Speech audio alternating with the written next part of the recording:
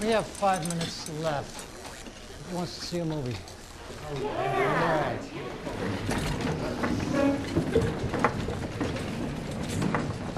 JD, will you do the projector? Okay. All right, now everybody watch very carefully because this one is all about optical illusions. It comes as a distinct shock to most people when they realize how limited and how inaccurate the human senses really are.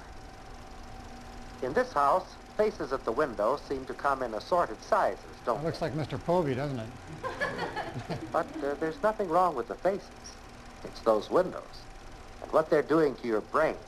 All right, here we go. A small one and a tall one. Let's see if we can even things out a bit.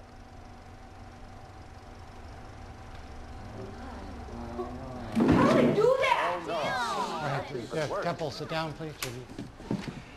That is the question, isn't it? How did they do that? Well, that's this week's assignment. I want 1 page at least. A whole page? All right, 2?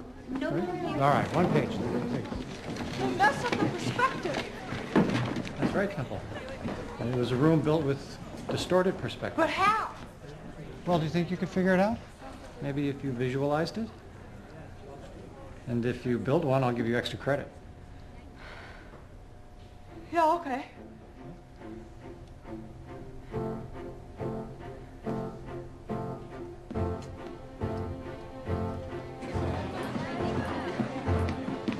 Hey! Weirdo? Does she have to chalk the walls?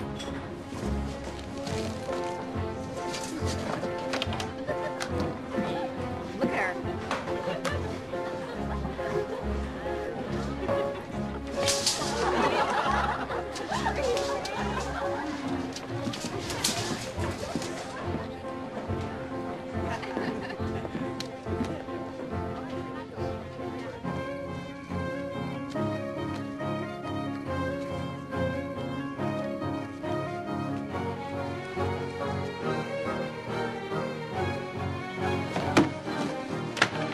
I can't do it. I think you can, Temple. But I can't. I know, I shouldn't shout. The measuring perspective didn't work.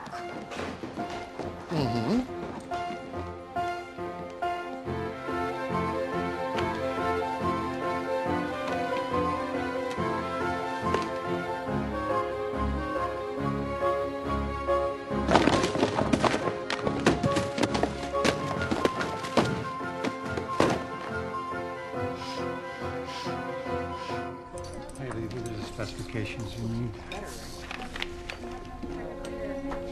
Success, Temple? No. Give me a clue, please. You have to think of all the features in the room. The walls, the floors, the ceilings, the doors. Got it.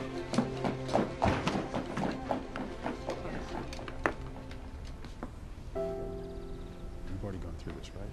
You saw it, Debbie. Well, you can tell us how she painted. This is what she was working on the day of. I want to go through it because it's a strange optical illusion.